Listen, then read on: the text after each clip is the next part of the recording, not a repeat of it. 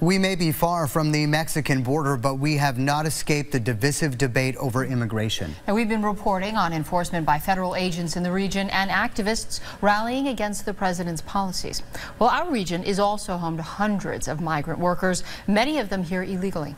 Channel 3 News first introduced you to this hidden population a decade ago. And with the threat of deportation ever present, Ike Ben David found that many of these workers are still in the shadows. Ike. Yeah, Darren, Celine, 10 years ago, we met two dairy farm workers from Mexico working in Vermont to help their families back home.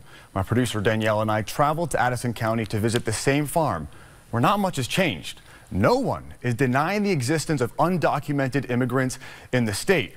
And some of the dairy farmers we spoke with say there would be no milk without these workers who are still in the shadows. It's business as usual on this Addison County dairy farm. Jose Antonio Coas and Manuel Cordorvis Hernandez spending their day in the barn and milking parlor.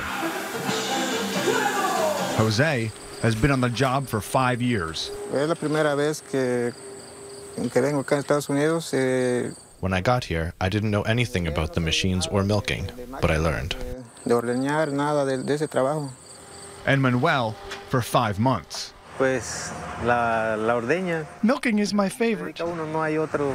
Both men left Mexico in hopes of providing a better life for their families back home. They took different paths to get to the Green Mountains. Jose says his brother-in-laws, who were already in the state, helped him get a 6-month visa, which he has since overstayed. Manuel says he paid $10,000 to be smuggled into the country and brought to Vermont. With the necessities one has, it's dangerous, but...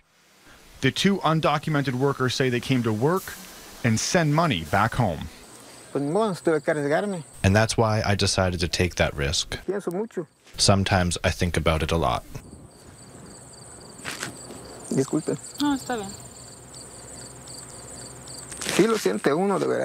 And it hurts to leave the family. Do you miss home? Sí. What do you miss most?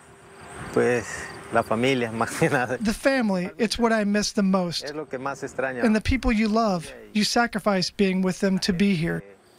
Like farm hands everywhere, their days are long, working odd hours. Both Jose and Manuel say they are paid and treated well, but they rarely leave the farm, staying in the shadows to avoid federal immigration authorities. You've got to take care of yourself more than anything. That you don't get in trouble. I only come here to work.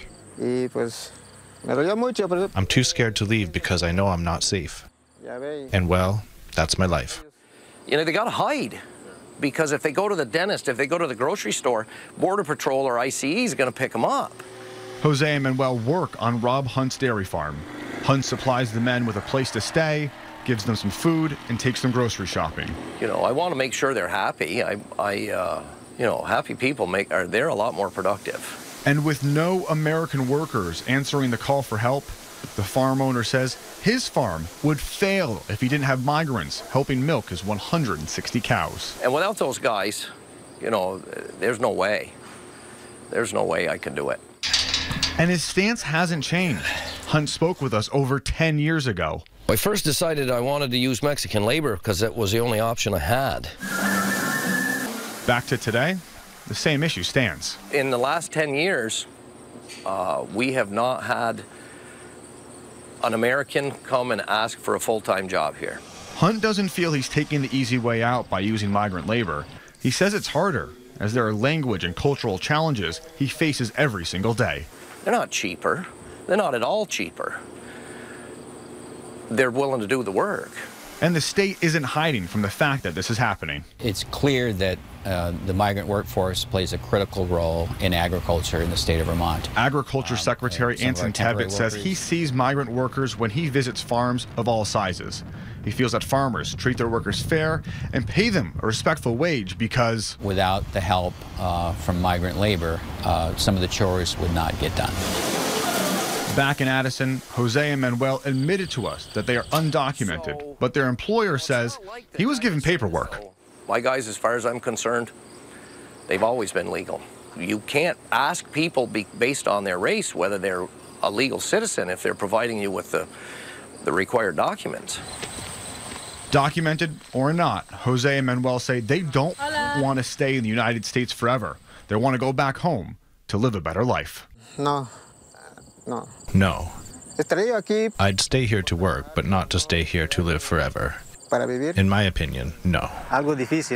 It's difficult. It's impossible. But no, because my goal is to return to Mexico. We should note that both Manuel and Jose agreed to talk on camera without fear it will attract attention from federal agents. But we also talked with one migrant who has already been caught by federal agents, and he's now seeking asylum so he can stay here.